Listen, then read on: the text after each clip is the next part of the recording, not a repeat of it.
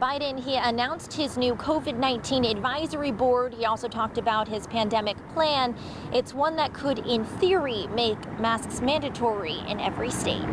That's a conversation we should have had earlier, and really I believe we missed an opportunity. The plan put more pressure on the CDC to provide evidence-based guidance on how to open businesses and when restrictions should be imposed. A lockdown is something that I would oppose.